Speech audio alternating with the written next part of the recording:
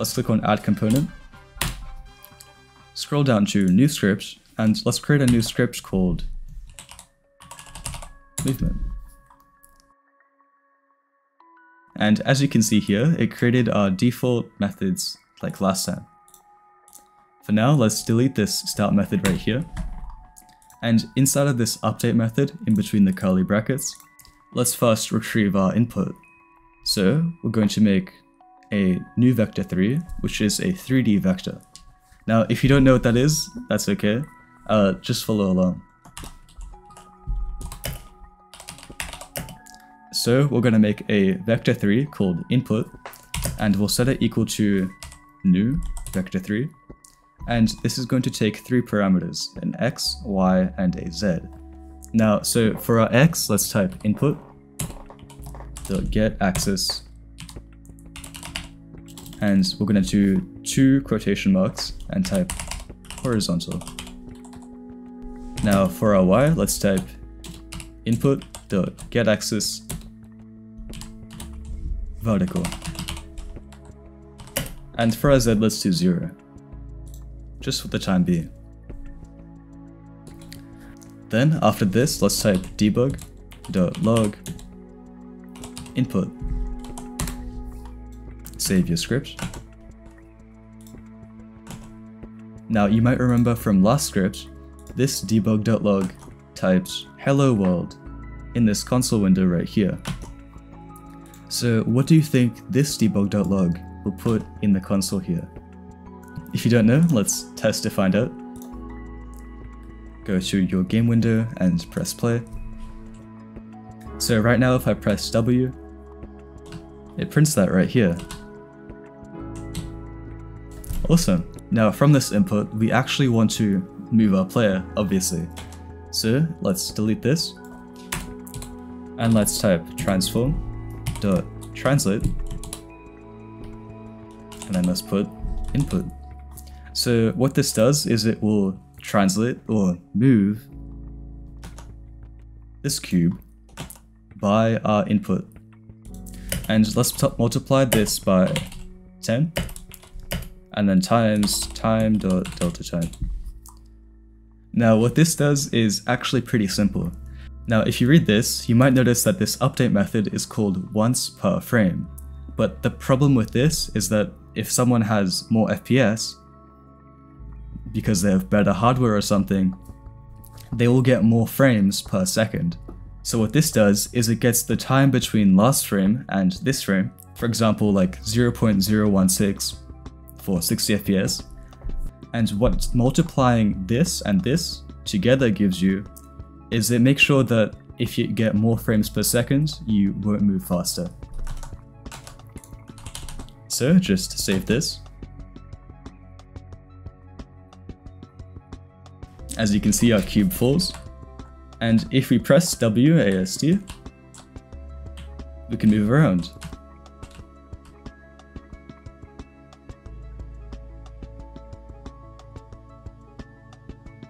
Now, there's already a couple of problems with this, so let's fix a few of them.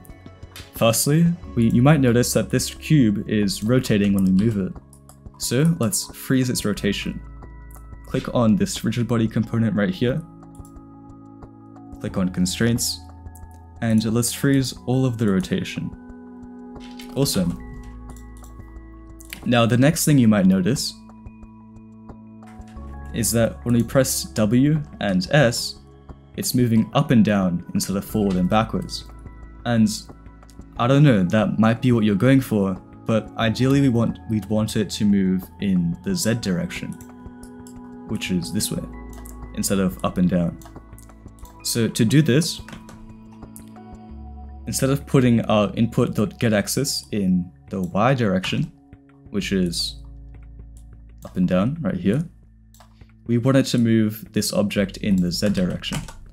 So let's copy this, type 0 in here, and let's paste it in the Z direction.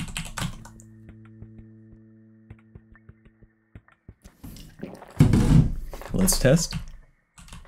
And now we can move our cube around. This is already looking pretty awesome. So let's keep going.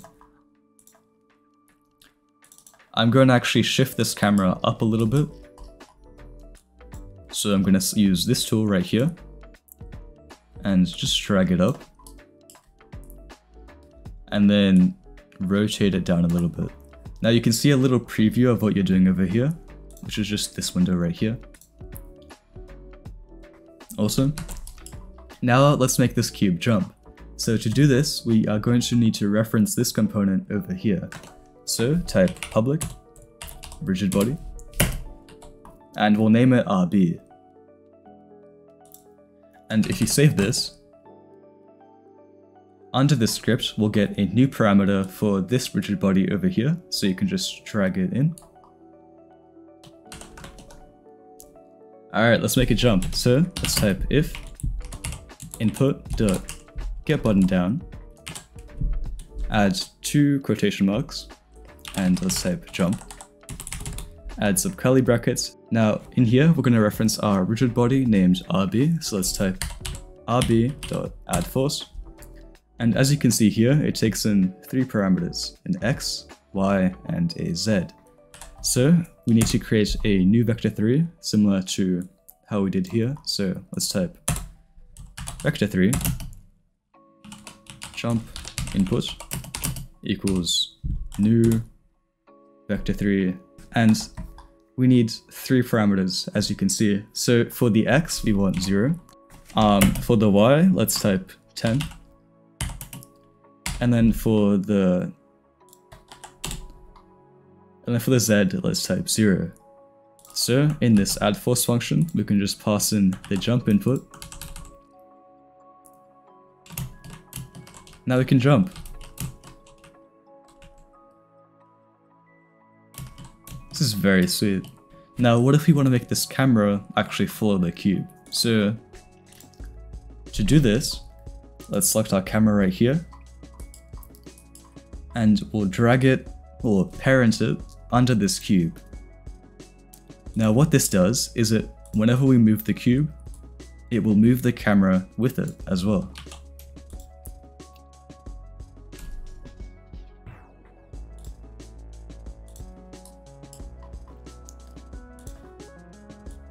Now I'm just going to move the camera above the cube.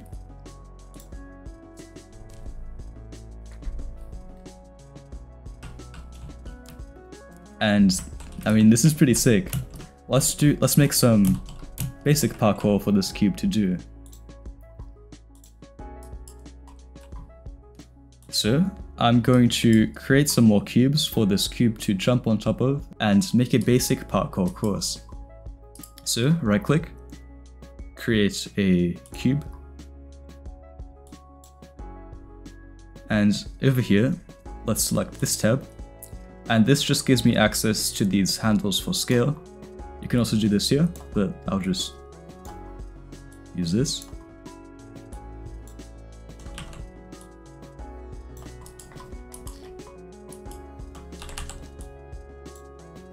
And let's just make a basic parkour course.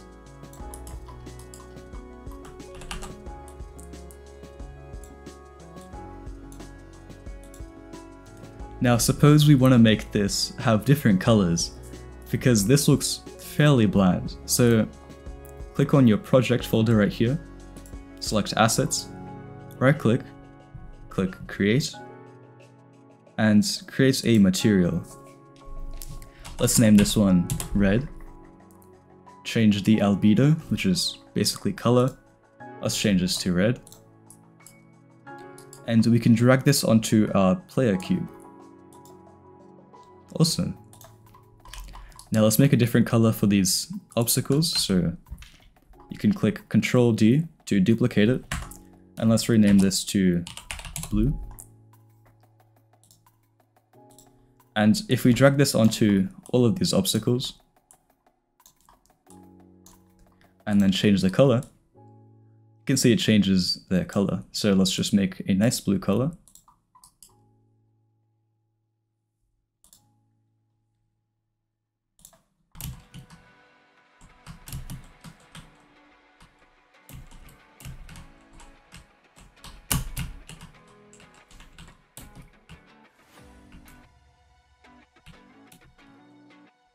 Now, awesome. Now, if you want to send this game to your friends, family, grandma, what you can do is you click File, Build Settings. In this project folder, go to Scenes, and drag in your sample scene, which is the one you're using right now, and click Build. Now you can select a folder. I'll just do it in my desktop. Click Save.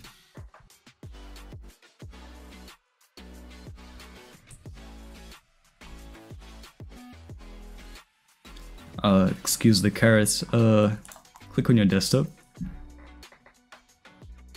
It should show up here. So yeah, you get an exe file. Lovely. And now we have your very own parkour game. Now, this is a pretty awesome start to game development, and if you actually want to take game development seriously and learn, I mean, it's a skill. Like, a skill takes time to learn, so you have to be willing to fail, and you have to really enjoy the process. But I hope this sort of gave you a glimpse into what it's like to create games, and maybe helped make the Unity game engine seem a little less daunting. If you'd like more tutorials similar to this, I'll be obviously making more, so stay tuned. Bye.